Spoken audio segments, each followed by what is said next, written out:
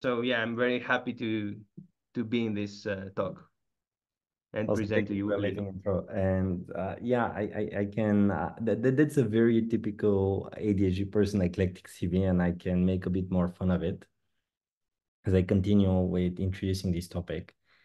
Um, yeah, I've done a lot of very diverse things. As Ross pointed out, I'm a founder and I've been dealing with ecosystem development for a long time. I've been quite, even though I first raised some funding to build DAO-related tech in 2015, I moved out of the space until about a year ago. And then I got back into DAOs, well, into real DAOs, because now they are actual people that do stuff via DAOs, which was a massive culture shock for me. And from one point of view, and from another point of view, this was not long ago after I got my ADHD diagnosis, which to me came as absolutely no surprise because that's something just based on popular culture that I expected I had. But it also made me kind of get a bit more educated on the topic and understand what ADHD actually is, which was quite shocking once I learned about it. So yeah, this has been quite a journey, and there were a few stories that come out of it, but also, to my bewilderment, there was tons of people that were neurodivergent in the house. And for some reason, we seem to congregate in this environment, and I'm quite puzzled why that is. And intuitively, it kind of makes sense, but then when I actually start to try to reason about it, the reasons might not be that obvious, right? And since this has been a topic that's been very, very important for me now for a while, and I've been trying to do a bit of advocacy work and engaging with different charities and so on. And I did a talk about 2 weeks ago on the topic in front of 150 people at an event, which was an amazing event, right? But in a very typical ADHD way, I never really prepared for that. I never made slides. I just showed up and improvised. And it was people really liked it, and I felt like okay, there were a few insights that were not obvious to people as they were not to me. So I wanted to do this talk here. But again, I didn't prepare. So as a typical ADHD person, you can do that together with me. And what I've done is I've set up a Miro board and I'll share a link, and I'm hoping we can make a couple of interactive interactions on the back of it. Can I pin this link? No, not here, but I'll share it again if need be. And I will also share my screen. And I'd love it if you guys help me debunk why do neurodivergent people gather around DAOs and how can we make DAOs more workable and kind of inclusive for neurodivergent people, because in many ways this has been a lot of fun and great, and in many ways it's been beyond dysfunctional. Rosso, I think you might have not given me rights to share the screen, and this is why we are. I'm having a menu in Greek moment here where I'm trying to click on things, but I'm doing a random other stuff because I actually don't have the button. I'm a co-host. Cool. Uh, nice. Share screen. Share screen. There we go. Oof. ADHD is something that a lot of people have apparently, and there's been a lot of talk that there's a bit of an epidemic in recent years where more and more people identify as neurodivergent in different ways, and that there are many different types of neurodivergence, and ADHD is just one of them. Well, what's typical for people that have this syndrome is that they tend to struggle to focus, are often late, speak too fast, like me. So if I speak too fast and you can't understand, make some gesture or interrupt me somehow. Normally we have a rule where you throw stuff at me, but that's physically not so easy at the moment. Um, and they often have trouble sleeping, fidget a lot, tend to have weird motor functions and move in certain ways, and tend to be quite impulsive and hyperactive sometimes. So that's the spectrum of symptoms that a lot of people have experienced, and especially nowadays with social media um, and a lot of kind of addiction to stimulation that we've developed through all kinds of systems we interact with. we've become ever more distracted and unable to focus around whatever we're doing at the moment. So that's kind of what's feeding into the narrative that ADHD is something that we're creating through behavior or through physiological factors. And it's largely our choice, and we just need to work harder, focus harder, have better character, and so on. And that is partially true, right? I mean, not the character part, but just the environment at the moment has been creating an epidemic of these symptoms. And as I explain what ADHD is fundamentally, I think you're going to be able to appreciate why that is happening as a result of social media.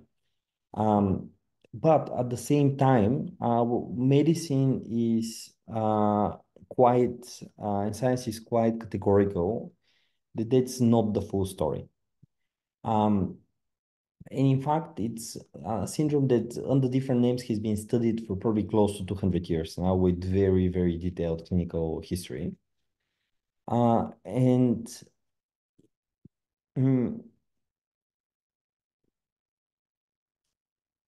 that runaway ADHD symptom type thing, very typical, right? And it's one of the few occasions where this behavior is actually helpful because it's helping illustrate what we're talking about at the moment. Right. So beyond the environmental factors, there seems to be a case where a condition where certain parts of the population have a much more fundamental version of these symptoms, which is a neurodevelopmental disorder, which can only develop up to age 4 while your brain is forming. Or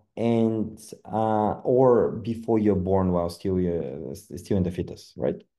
And after that, if you develop versions of these symptoms that is more physiologically induced, that can be managed in very different ways than if you have like a neurological change in the development of your brain. So that's a very important distinction to keep in mind. And a lot of these things in popular media get conflated at the moment, but they are really not the same thing. And the thing I wanted to say, and I almost forgot to say, and that just came back to me, is that I wanted to put the disclaimer that I'm not a doctor, I'm not a researcher in these fields, and I'm not really qualified to speak to a lot of the topics we want to touch on today.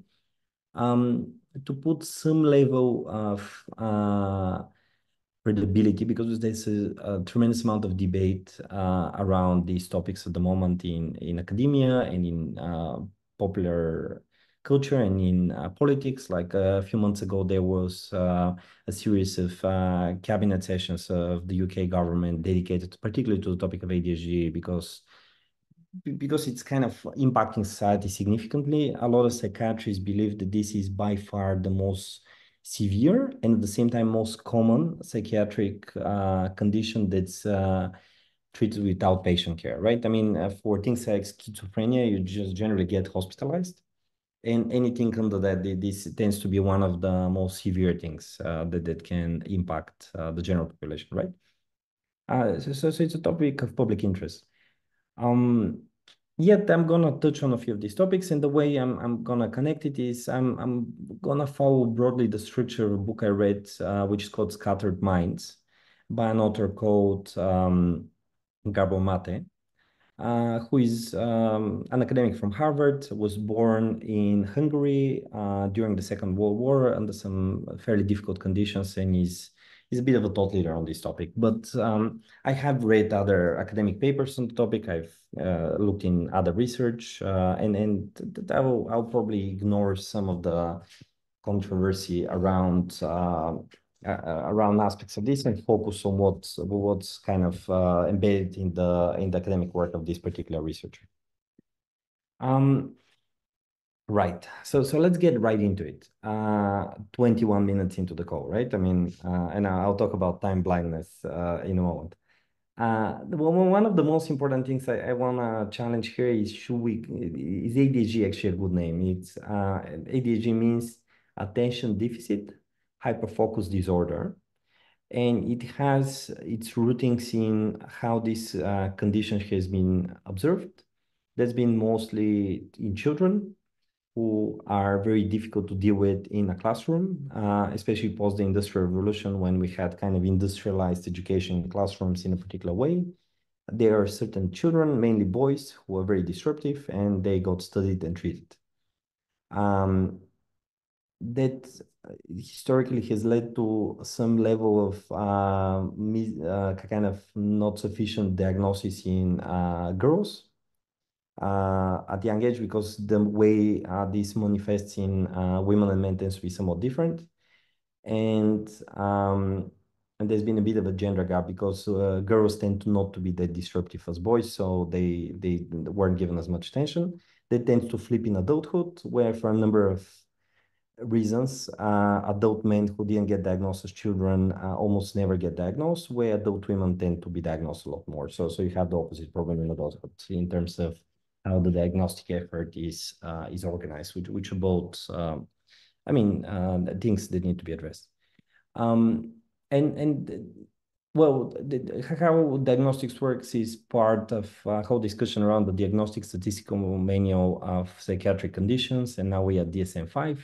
Given the time, I don't want to dig into that, but I just want to flag that there's a whole interesting discussion about how we do diagnostics and why, and what the biases that have emerged because of that. And there's a discussion of whether ADHD shouldn't be called an executive function disorder rather than ADHD.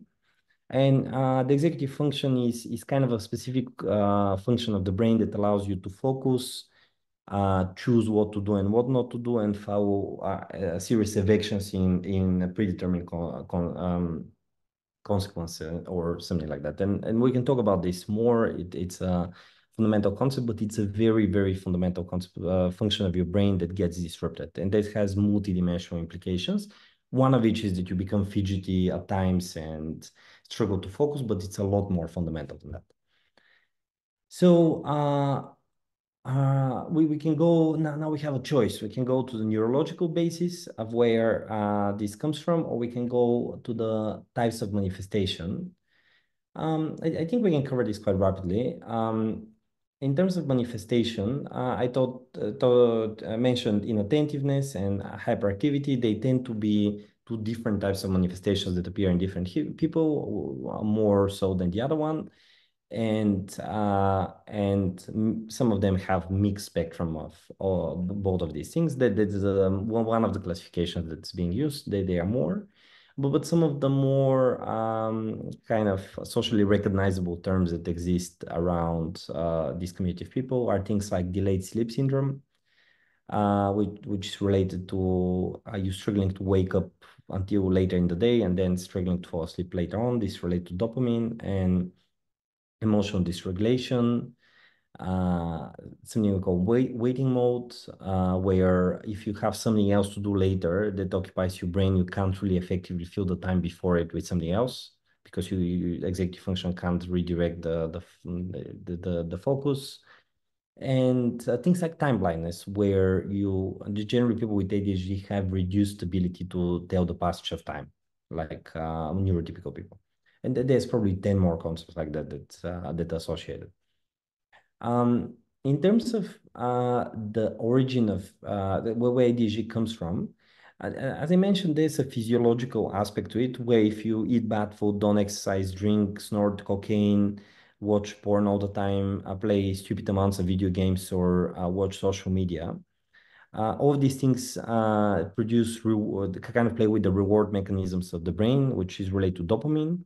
That gets really disrupted, and then you can essentially exhibit all the symptoms of somebody who has ADHD just based on these physiological factors. But you can also recover from that fairly predictably, right?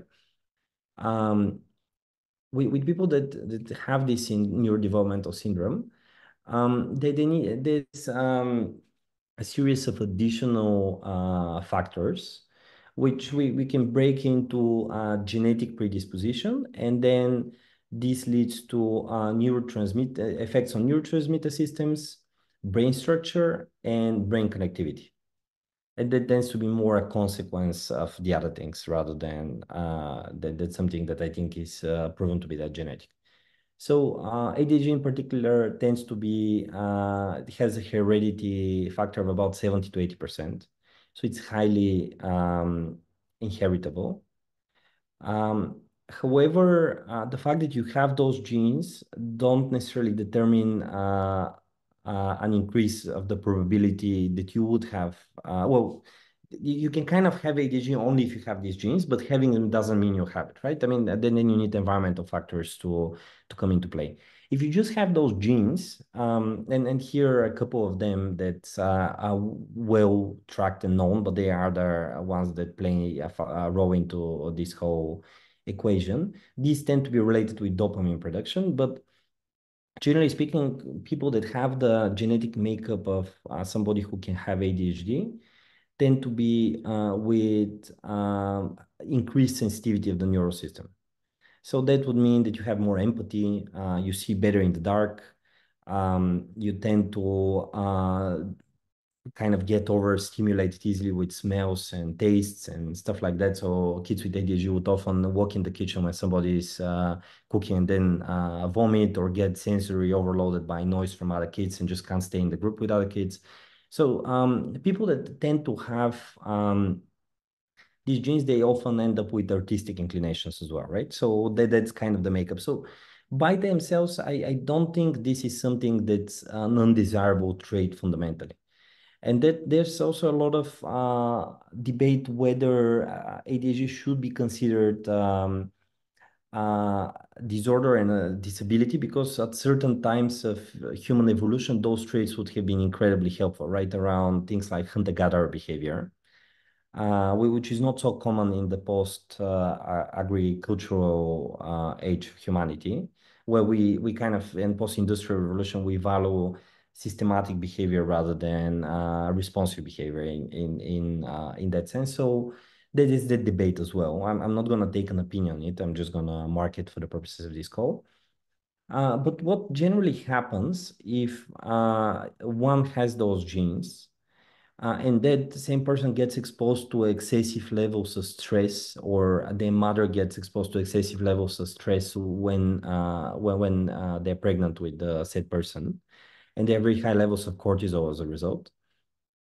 There seems to be some kind of a event that happens that triggers the onset of ADHD, which becomes a change in the way the brain forms, right? And you can even very predictably track some of these things in data, where just mothers who have lost a first degree relative, like their parent dies or their sister dies or their child dies or something like that while they're pregnant, that increases in the data sets. And this is very easy to track over large populations because there's demographic data, right? I mean, you can just take a data set and not even know the people and just look at that.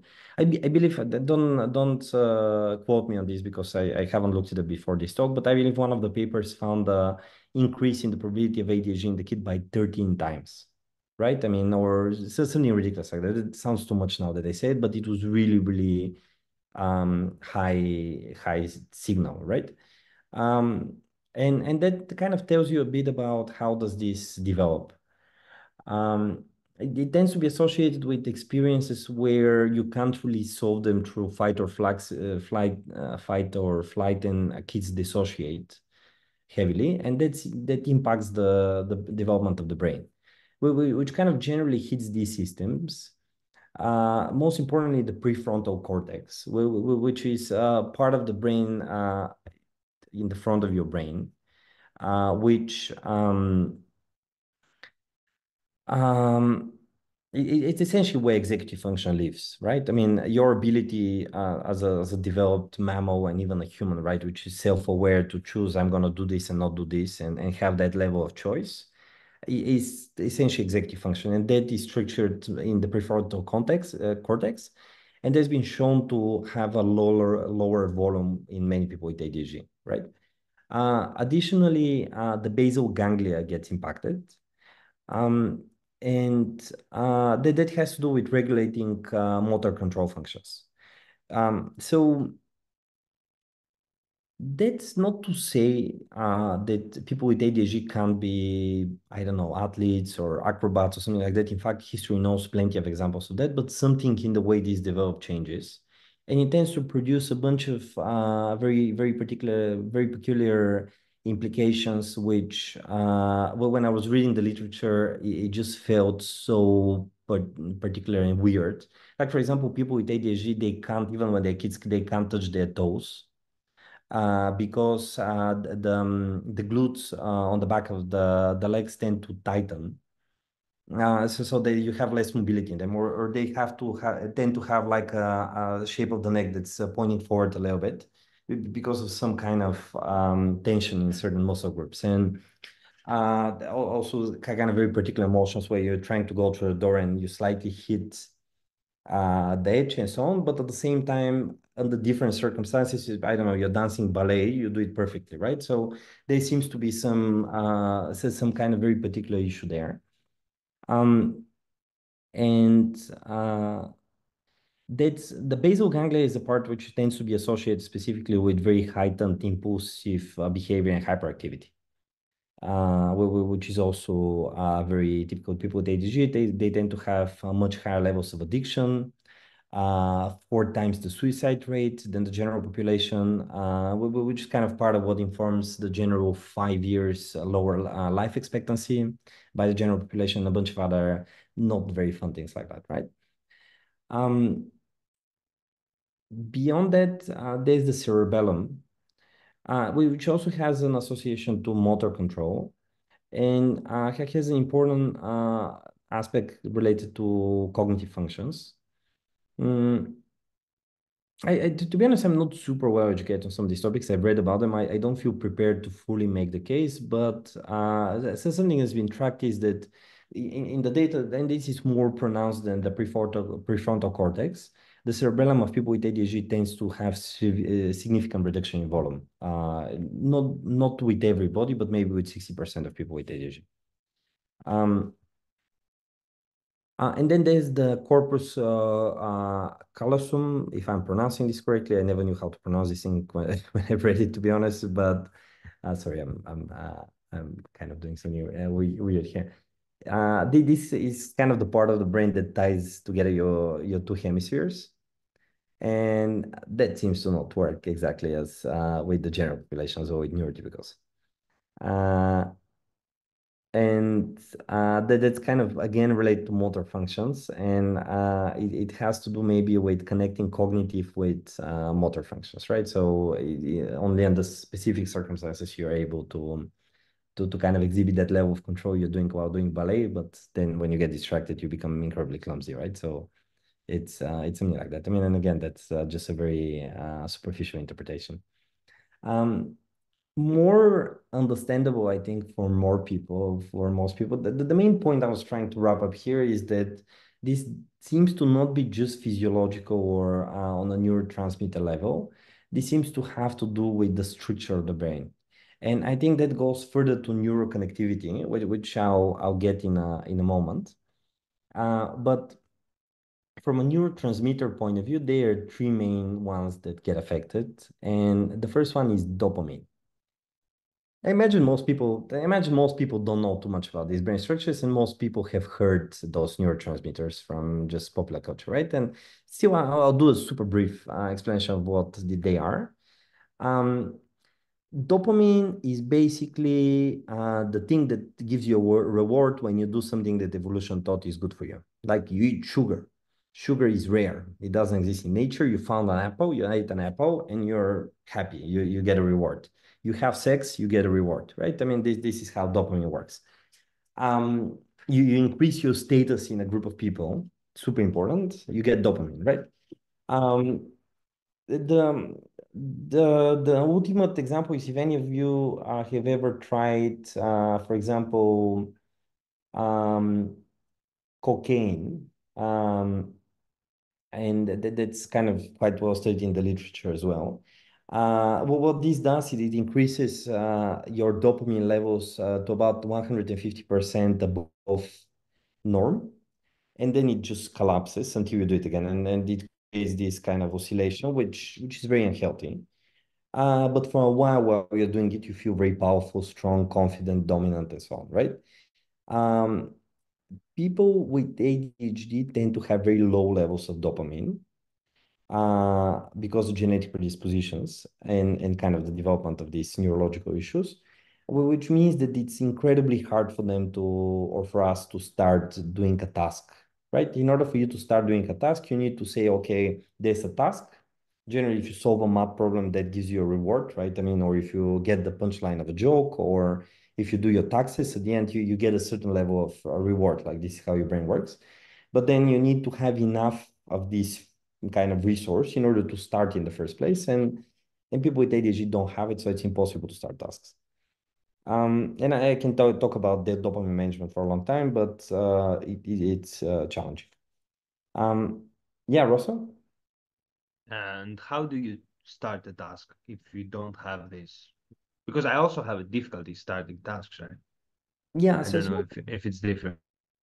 That's a great question, and people with ADHD tend to develop a profound set of strategies, which is not too different to the strategies neurotypical people develop, but they tend to be significantly more pronounced, right? The way a psychiatrist explained this to me is that, so, like, and this has to do with all these things where, like, isn't that a thing for everybody? Like, isn't it hard for everybody to just go and do that access? I mean, yes, absolutely, it is. Um, but the way the psychiatrist put it is sometimes you go and pee maybe 2, 3 times a day. In some days, maybe you go 8 times, right? For whatever reason, you drank a lot of water. I don't know, you peed 8 times that day, right? And there's a variance, which is kind of typical. Uh, by that measure, people with ADHD would pee every day 70 times, regardless if they drink water. So that's kind of the distinction of the level of self pressure you need to put on yourself in order to start on that task. And uh, and that's incredibly debilitating, right? I mean, in the UK, that's considered a disability. You get certain, it's a very minor kind of class of disability. But like, for example, living in the UK, where this class is disability, I get to expense, I think, 400 pounds a year for missing the train because it's known that I can't be expected to get on time for the train as a normal person, right? No, let's not use the word normal person, but it's medically proven to be that significant. Um, and Resmus on the call here who has to chase me every month to fulfill to do an admin task for RnDAO, where we kind of do this coordinate business. And yeah, I mean, the kind of part of what's good about getting diagnosed with these things is that all the guilt for not doing it disappears completely because you just appreciate how much harder that is to do than for a neurotypical person, right? Under normal conditions. Let's go to the next one for a moment. I mean, well, actually, I didn't answer a Ross question. The answer is you develop a shit ton of strategies where you build internal narratives in your brain where catastrophic things would happen if you don't do it. And you, yeah, catastrophize, hate yourself. And it's a very painful process, or you just generally find an artificial way to create a crisis to force you to do it, right? And people like that, they tend to be brilliant in crisis because they're kind of operating in a self-induced crisis all the time. When the real crisis happens, then all of a sudden it becomes easy. And that's something that only made sense after diagnosis because I remember times where I was really, really struggling with work. And then unfortunately somebody in the team died, and all of a sudden everything became easy for me while everybody was in mourning, right? And I said, what the hell is wrong with me? I mean, and then you end up with these really complicated narratives, but similar to kind of situations like caffeine, for example. Caffeine tends to relax people with ADHD because it just restores your levels to normal, and the medication around ADHD is essentially um, it's like cocaine. I forgot the name of the drug category, but it's just very slow release cocaine that increases your dopamine levels artificially, and then you start feeling like a neurotypical person. Where if somebody else takes Adderall, they go in hyper mode, right? And with ADHD, you just don't feel it, right? And it's the same response to cocaine. Not cocaine, caffeine, I meant. I don't have experience with cocaine to be able to speak from personal experience, but yeah, that's and kind of the smart way to do it is just you get a nice cold shower in the morning that gives you the exact same amount of dopamine boost as snorting a line of Coke. which many people don't know. It just does this really slow release. So if you do a 3-4 minute ice cold shower in the morning, you're kind of sorted. But doing that and a few other things that you need to deal with, incredibly fidgety if you have that sort of disorder, like the smallest deviation of you not sleeping as well as you normally do, and then the whole day turns into a catastrophe, right? The other thing that's super important, and I just want to jump on that and skip ahead, because serotonin is kind of, lack of serotonin is what makes you depressed. A lot of people understand that, but that doesn't really get very affected in most cases from ADHD. So it's not an important thing to focus on. There is no clinical evidence that it does get affected. And then the other really important one that I think people miss when they think about dopamine is the norepinephrine, which is kind of basically adrenaline said in a different way, or noradrenaline, or whatever you have it. And that's kind of what happens if somebody slaps you in the face. And I hope not everybody has that experience. I'm sure at least the boys in the room have had it in kindergarten. But when somebody slaps you in the face, well, what happens is you become agitated and then you get tunnel vision, right? And then you see that thing in your laser focus, right? So what norepinephrine does is that it allows your brain to selectively suppress the function of parts of it. So, for example, if you focus at reading, you stop hearing as well, right?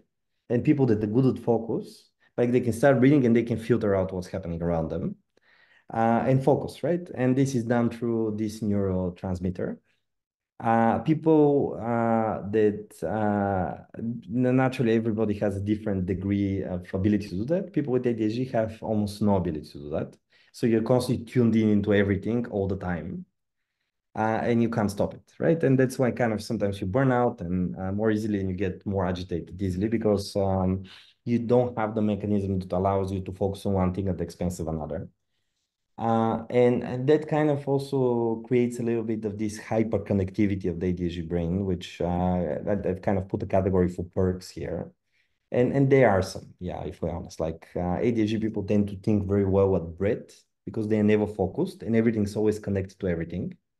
So you kind of instantly, people speak and you spot all the patterns, especially if you can move superficially and very fast. And that's why yeah, there was something to that, and around increased brain connectivity. But I think that's one of the reasons we like DAOs. But anyway, I mean, this also doesn't work, and this is also part of the ADHD medication. It's a mix of these two things, essentially.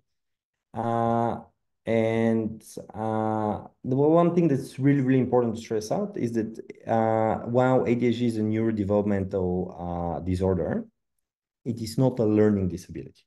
So there's absolutely zero evidence to suggest that ADHD in any way reduces your IQ or it reduces your neuroplasticity, right? So ADHD people are able to learn at least as even the opposite. I think just there are a lot of kind of people that just statistically end up with a very high IQ that also end up neurodivergent, and they tend to become very big overachievers. And they cluster, and that creates this myth that these sort of neurodivergence things also make you smarter. Unfortunately, that's not the case.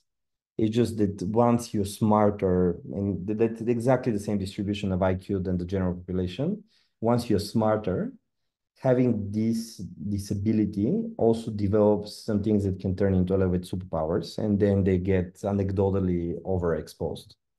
And that's kind of, again, my interpretation of the whole thing. And the bit about brain maturation is, again, it matures in all other ways, exactly with these exceptions that were noted as any normal brain, but tends to be slowed down sometimes by 2-3 years, like in terms of how it develops over age. And it still reaches kind of similar levels. That's, again, an oversimplification, but it's one way to think about it. We covered everything here. The final bit I want to touch on is comorbidities. Most people with ADHD find it discovered after they've been treated for anxiety and depression for years, which is a mistake. You often do develop anxiety or depression, but that's as a result of mismanaging ADHD. Otherwise, there's no, yeah, that's kind of something that's more common, more understood, and people get treated. There's something called ODD, which is kind of you don't like people telling you what to do, and you get pathologically opposed to it. So there's a whole interesting conflict there. But yeah, kind of what I'm hoping we do in the remaining 10, 15 minutes of this call is to think about if there are people in the room here that have similar experience in their life, to think about what are some of the perks they think they've gotten on the back of having ADHD, and I think there are many. Like I mentioned, the brain connectivity, the hyperfocus, because when you get hyperfocus, you can stay focused for like 20 hours and not sleep and do a week of work. You get this very rapid association and kind of super quick, like you know what people are gonna say after the second word of the sentence very often. You become good hunter-gatherer if there's a kind of a resource acquisition situation, like you're playing a game or you're in the markets trying to sell something. So some of these things kind of put you in a good category of the population, I believe. Yeah, and you pick all kinds of cool random skills along the way because you just can't focus, or you do everything all the time. So you have a bajillion hobbies, and yeah, you might put those people on Wikipedia around you all the time because you know a little bit about everything, and yeah, you know random shit. There's more, and in social media, there's a whole memeverse of those things. But kind of what I was curious to see is if you guys feel like it, can you take a bunch of post-it notes and just first of all comment on anything you'd like on the boards. Uh, and take a bunch of post-it notes and just put them here and think about what do you think DAOs, what makes DAOs so attractive to people with different, don't need to limit it just to neurodivergence, but to ADHD, to any neurodivergence, so that there are so many of us. It's just that nobody else wants us and we kind of escape into the swamp, or is it that actually by reorganizing the future of work in DAOs, we can not only benefit from some of the promises that we have in that space, but kind of make it a better world for the more diverse group of people. Where if we take this into any sort of reasonable projection, probably 60% of people, like a lot of research is done in America. I don't know if America is different than any other part of the world in that sense, but about 60% of all Americans probably have some form of neurodivergence. While each of them is a very little represented, like ADHD is maybe up to 4% of the population, which is huge, most of them under 1%. In combination, everybody is a little bit neurodivergent. And I'm a strong believer that we need to find places that are not necessarily inclusive in the sense that they're tolerant, but rather they leverage the strengths that come out with all of these kind of conditions. And I think they are some. So that's why I've kind of grouped perks with how about in DAOs. And I'm gonna give you a timer. It kind of is everybody on a device where you're keen to do something like that? Give me thumbs up and down. Yeah, I'm kind of looking at Duke, Rejoice, rather Mercurio is saying yes, which is good, and Jack, and Matt Collins, and Milena. So we have 6 people. Or it's a small enough group, so feel to unmute and say stuff, and I'll put it on the board. And I can explain some of the concepts. Could be both.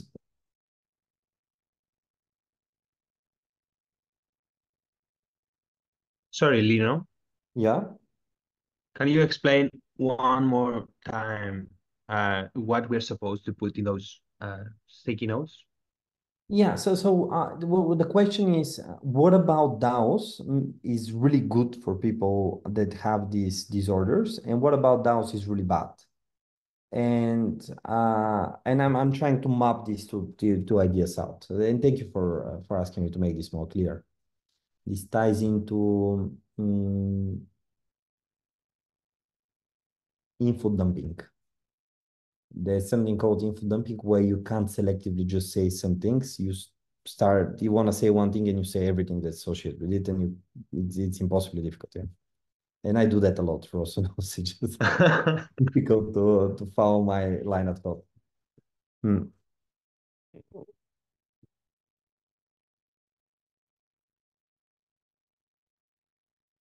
The flexibility of workload, that's a great one. Yeah. So these sort of people like us, we tend to operate on bursts of energy, right? So some people they like to have a routine, start at one time, end at one time, and just follow some normal order.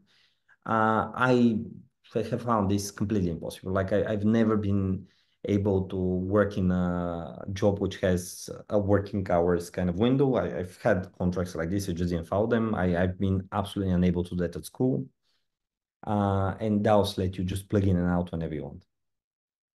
And yeah, then you get to choose the order and what you work on because self-organizing, so you can follow the dopamine, which is huge, huge.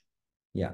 And usually whatever's the biggest crisis gives you the most dopamine anyway. And DAOs are so disorganized that there's always crisis. So that's a good environment. Yeah. And I'm saying this absolutely seriously, by the way. There's no joke attached to it at the moment. It's just generally I've tried working with teams that are super organized and structured, and it's hell. But put me in a crisis, it's fun. Mm. You have very high crisis tolerance when you have ADHD, as long as you can do these huge spikes of work, and then you have full emotion release, which is something that actually, in my experience working in RnDAO, has been almost impossible to manage because teams generally perform really well on energy levels like this. ADHD people perform on energy levels like this. The problem with DAOs in Web3 is that always somewhere is awake and they're working and they're pinging you, and kind of getting this constant stimulation is amazing. And then you plug in in the matrix, then at some point you feel completely spent and you plug out, and this is the exact time you relax. But at some point you need to plug out for longer, and that moment never exists, right? And then you burn out, and then it becomes this trickling down thing, which I have to admit I experienced a little bit in May, last month, where I just really, really wanted to plug out. And then over 3 weeks, this became impossible. So I just defaulted a little bit. Sorry, was this because of the DAO, or was this because maybe you had a startup, for example, and you needed to work on something for 3 weeks? Yeah, so generally with startups, even when I was fundraising, which is the hardest bit,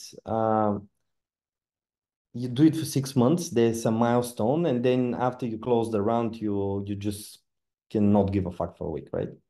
And in our work together with you, also there hasn't been a time like that yet, I think. And also the other thing about working in startups, and I think that's what's I think don't quote me again on this, but I think people with ADHD tend to start companies 3 or 4 times more than the general population. And I think part of that is because you just can't fit in. And when you run your own company and you run your own team, you kind of drive the tempo, right? And then you hustle, hustle, hustle, and then you relax, hustle, hustle, hustle, relax, right? And then it just when you're that person, it makes it so much easier, especially if you're more sensitive than the rest of the team. And yeah, but that's an area. Time management difficulties is something that plays into this because in Web3, nobody's expected to be on time for anything anyway. Um, Yeah, exactly. If you're working without seeing people, there's less energy spent on masking. That's a really good one because you don't need to do it in person, you can text. But I think that's really, really bad for body doubling.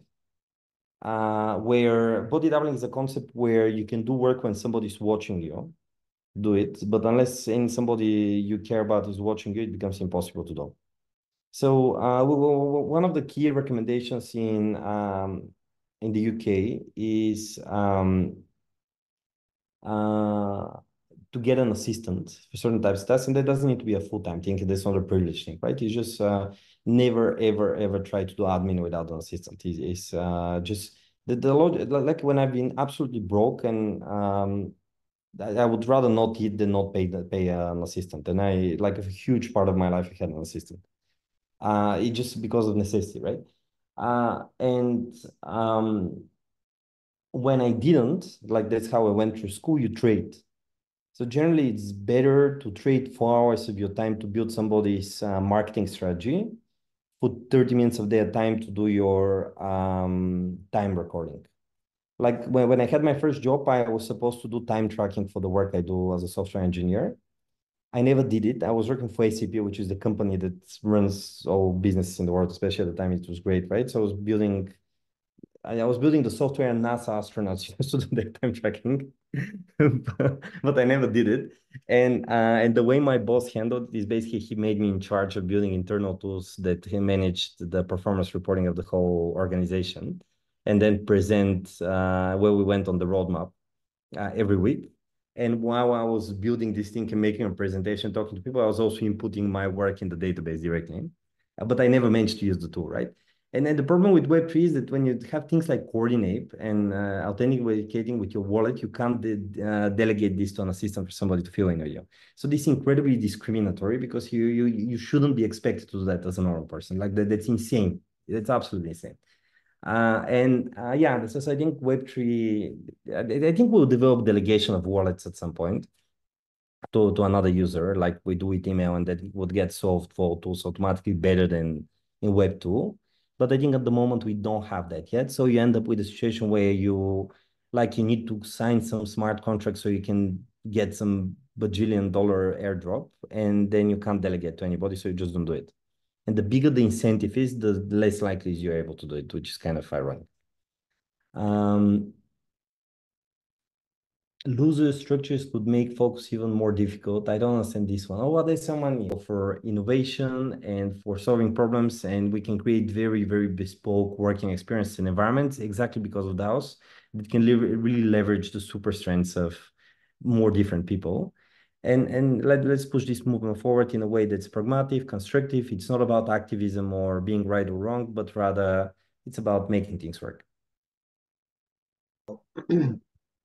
I'll share what I meant by that. That just DAOs usually have a looser organizational structure. So someone with ADHD might um, find that disorienting. I mean, if it's not really clear what needs to be done, and particularly someone with ADHD who hasn't learned self-management strategies could find it really disorienting, or just like that they're maybe not as efficient as they would be with more clear defined structure. 100%. Yeah, the irony of ADHD is that you both need structure in order to be able to do anything, but you also despise structure that somebody else is creating more than anything, and you're completely unable to create structure. So it's quite paradoxical. Absolutely. I'm nodding here, so I was like, let me turn on my camera so you can see me like nodding along to you. And yeah, and there's that, yeah, there's the appeal for that looser structure too at the same time, and the like desire for it while like still needing some structure in order to get things done. Yeah. So that's a phenomenon that actually ironically hits people with high IQ a lot more and makes them a lot more damaged because generally if you have high enough IQ, generally up to 8th grade, you never need to study, right? If you have ADHD, that's a lot worse on that ground too. And then you go through high school and university, and at some point, no matter how smart you are, at some point you have to study.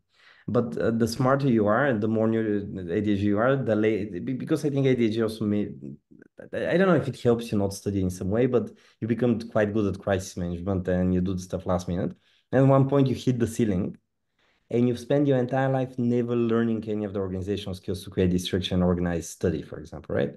And then you build these social systems around you to make you function in society, which are very elaborate, but the moment they get disrupted, you can't do something on your own, right? And I think DAOs have this notorious thing when, at least my experience is, once you get plugged in, there are these kind of stimulation mechanisms that get you to have something specific to respond to and then work on it. But until you get plugged in, it's essentially absolutely impossible to proactively do the bits that include you, right? It's just absolutely impossible.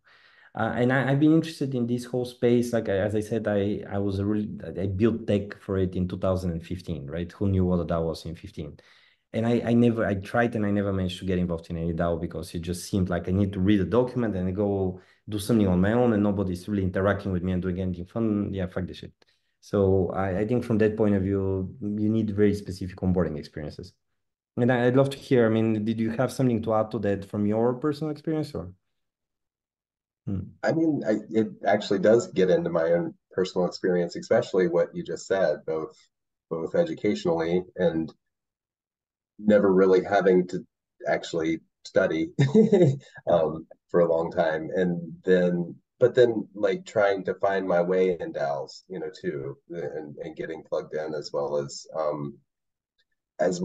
trying to find my spot because I've never been diagnosed with ADHD, so I don't think I have it, but at the same time, there's the appeal for it and so many different skills that I want to offer that I don't know where to start with what to offer to an open system like that. So it's a challenge, I think, for lots of people. Yeah. Absolutely.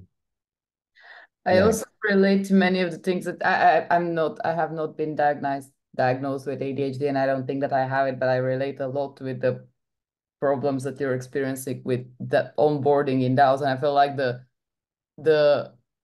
benefits of DAOs are just felt stronger if you do have ADHD, and the negatives as well. Yeah. But like intuitively before I got here, I couldn't really think of a positive in DAOs for someone with ADHD because it just sounds it's madness. Like it's so I mean the DAOs, not the ADHD, like the whole I mean DAOs are not particularly organized as of now, right? Like so just getting involved and also dealing with all these inputs seems like it is really difficult for me, and I don't think I engage well in DAOs. But for someone with ADHD, it sounds even worse. And but now you gave me another perspective that for the benefits of DAOs, you actually appreciate them way more probably than what I do. So that's interesting. And I think that the onboarding process should be just simplified for all of us. No, 100%, yeah. Yeah. Like we had a chat with Corey from our marketing team in RnDAO about how to frame this talk, and I came up with a bunch of key points, and she said, "Yeah, but isn't that true for everybody?" And but a lot of this is just DAOs in general. Like everybody burns out in DAOs, and a lot of it is just remote work in general. It's just DAOs seem to be an extreme case of remote work that's very real time. And then they have other differences, but are they important, right? And I think one of the ones I thought about is for whatever reason, people, a lot of neurodivergent people, and that tends to be more pronounced with autistic people for some reason, but it's definitely an ADHD thing as well, is you develop this insane justice sensitivity, right? And if you see somebody being treated unjustly, you can't function, and everybody cares about justice. I get it, but there seems to be a pathological problem with justice, especially with autistic people.